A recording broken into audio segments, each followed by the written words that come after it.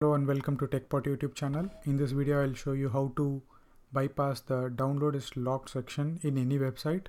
The thing is, like whenever you visit some websites and look for the download links, it will show a section like this which says download is locked.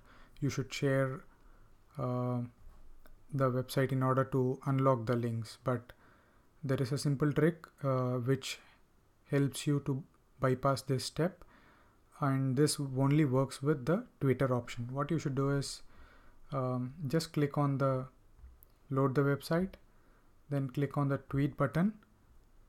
Once it opens the pop-up window, simply click on the close button.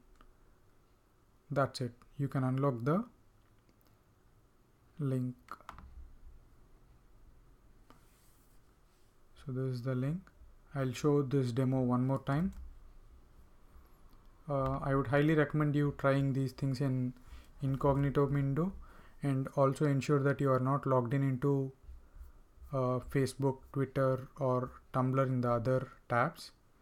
So incognito window will help you a lot in this case.